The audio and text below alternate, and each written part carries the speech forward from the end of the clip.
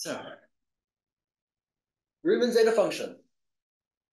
What do you think of when you hear the Riemann zeta function? No? Pi of x. Pi of x. The millennium problem about the zeros of the Riemann zeta function. We saw that on our homework, the first part of our homework. Or pretty pictures, which is what Hansen was trying to pull up earlier. But today I will talk about more formally the Riemann zeta function. So, Riemann zeta function, find zeta of s, for s in the complex numbers, where the real part of s is greater than or equal to 1. This is very important here, because if you don't have this, you're going to have this nonsense where people say the sum of all natural numbers is negative 112. Don't get me started on that. Anyways, this is equal to the summation as n equals 1 to infinity of 1 over n to the s. Okay? So before we get into this beautiful proof of the infinitude of the primes using this function, I am going to define, well, I'm going to prove an even more beautiful proof, dare I say, Euler's product formula.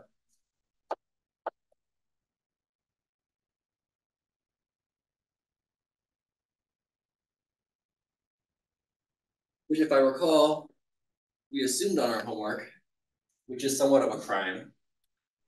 But this says that the product of all primes of 1 over 1 minus 1 over p to the s is equal to zeta of s, which again is this sum that we have here.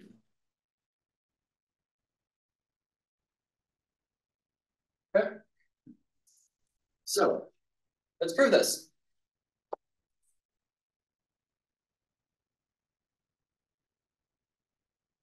We know that zeta of s, to write it all out, is 1 plus 1 over 2 to the s, plus 1 over 3 to the s, plus 1 over 4 to the s, etc.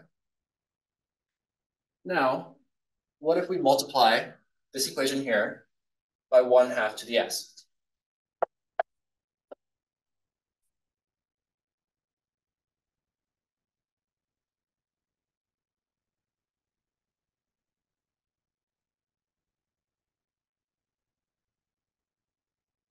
Right? As you may notice, these are all fractions with factors, not powers, of 2 in the denominator to the power of s, right? Now, what should we do with these two equations? We should subtract them. Because that is how we get this beautiful cancellation. Oh, no, I didn't do it. Okay. I didn't do it. Of these two. And, like I said, all factors also. All factors of, so, yeah. Thus, we have zeta of s minus 1/2 zeta of s equals 1 plus 1/3 to the s plus 1/5 to the s. Essentially, all odd powers and denominators to the power of s, of course. Now, as you may expect, I'm going to rewrite this.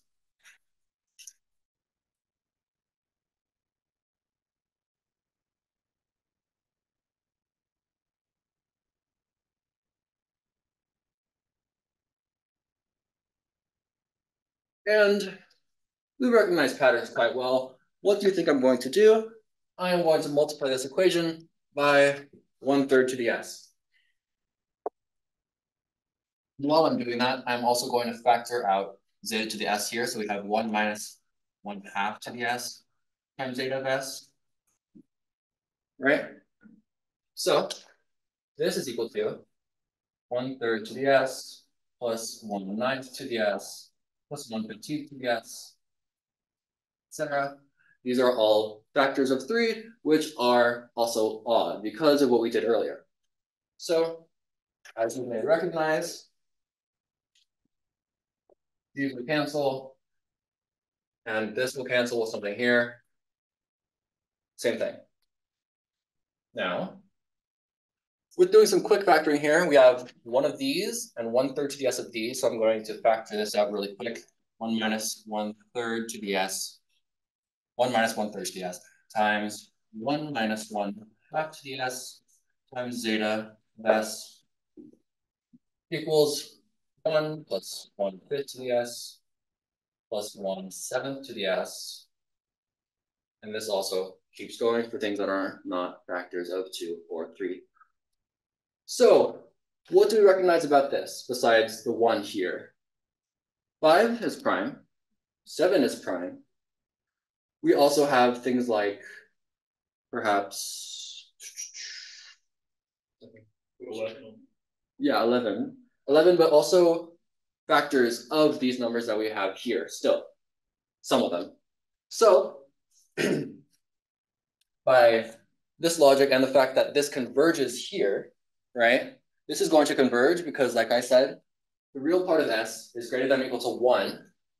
Therefore, this is just going to get smaller and smaller after the 1. So we can write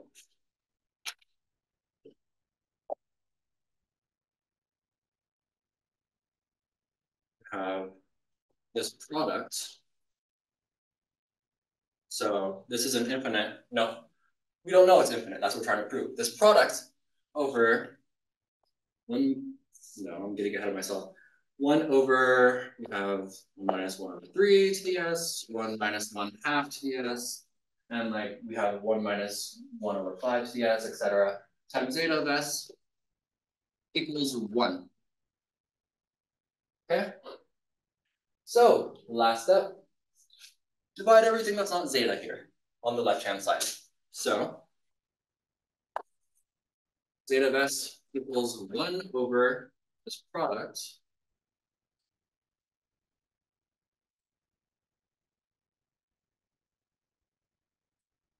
Which can be rewritten as, you may have guessed, this product of all primes of 1 over 1 minus 1 over p to the s.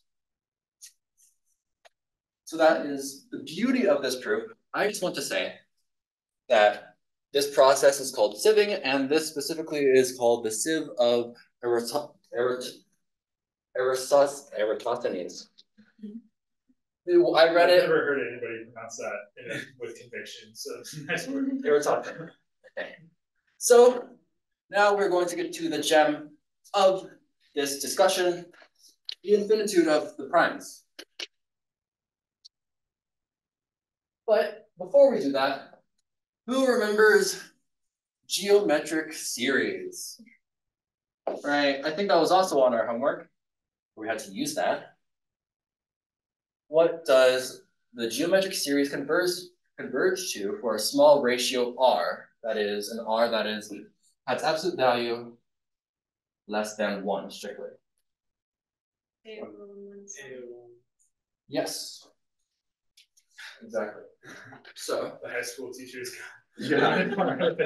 You have the sum as n equals 1 to infinity of alpha times r to the n minus 1 equals alpha, that's an alpha, over 1 minus r. And again, this is for absolute value of r less than 1 strictly. So we're going to use this in our proof, obviously. So we are going to substitute alpha in for 1 and r for 1 over p. Why can we do this? Because p is not 1, because 1 is not prime, and always positive, and basically always less than 1. It will converge to 0 as p gets larger. So now we have the summation as n equals 1 to infinity of 1 over p to n minus 1 equals 1 over 1 minus 1 over p. Doesn't that look quite familiar from the thing that I just erased? Well, it does when S equals 1. And we had a product here. So let's take a product. Let's do 1 minus 1 over 1 half to the n minus 1. The n. Yes. No. Yes. No. To the n minus 1 times 1 over 1 minus 1 over 3 to the n minus 1. Now, what is this? We could just plug. Oh, I was wrong.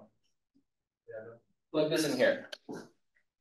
So instead of multiplying these two out, which would be quite easy, we're going to do it the hard way. And multiply this out. We'll plug this in and then multiply them. So we have this is all always a 2 denominator, 1 plus 1 half plus 1/4 plus 1/8. Keep in mind these are strictly powers now, not factors from earlier. And that keeps going. Times 1 plus 1/3 plus 1/9. And that also keeps going. What is this equal to? So I can fit it in here. Just a little bit of, infinite distributing. We get 1 plus 1 half plus 1/3 plus 1/4 plus 1/6.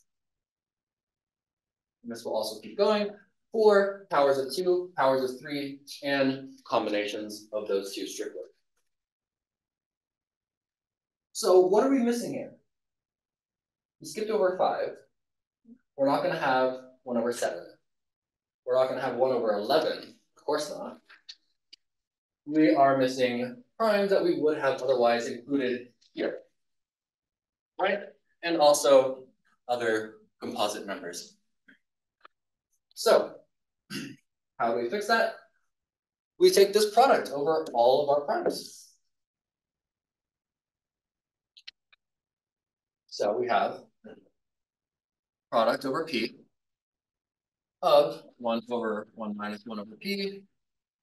And I'm plugging in S equals 1 here. Sure. We got 1. Equals the sum as n equals 1 to infinity of 1 over n. What is 1 over n? The harmonic series, yes. And it is not its alternating counterpart. So what does it do? It diverges. What would P do if P was finite? If it was finite, it would converge. However, since it's equal to something that diverges, this must also diverge. Therefore, there are infinitely many primes.